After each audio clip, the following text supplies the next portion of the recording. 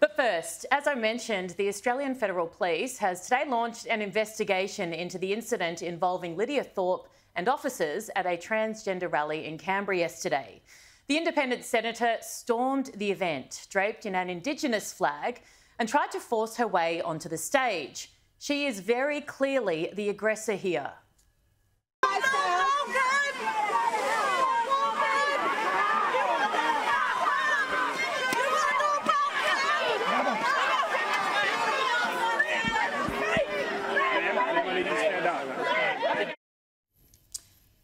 She pushes a private security guard and disobeys direct orders by police to back off.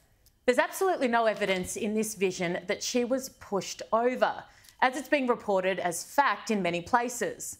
Police attempt to remove her, as is their right, given her behaviour, and she goes to ground.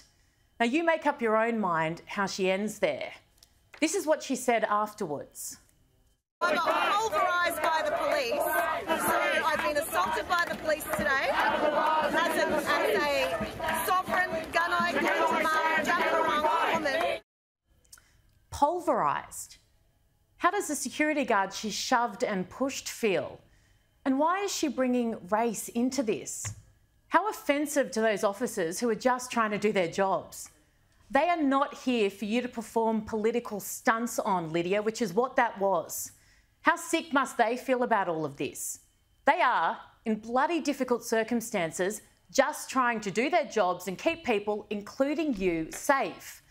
Our police force isn't perfect, but I can give you the nod. We'd be a whole lot worse off without them. Seeing the crime rates in the US at the moment, off the back of the defund the police movement? Is that what Senator Thorpe is trying to achieve here? I hope not. There is one glaring issue in all of her altercations with the police. And I can assure you it's nothing to do with those wearing blue. The rally in Melbourne. You are the criminals! What? You are the only criminals on this land! Mardi Gras in Sydney last month.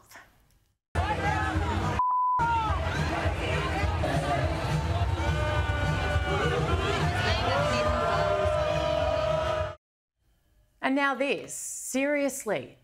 Protest, absolutely. Be passionate. Be over the top if you must. Even be outrageous if you like. But to try and use the men and women of our police force in a physical way to politically point score is appalling. For an everyday Australian it is, let alone an elected senator.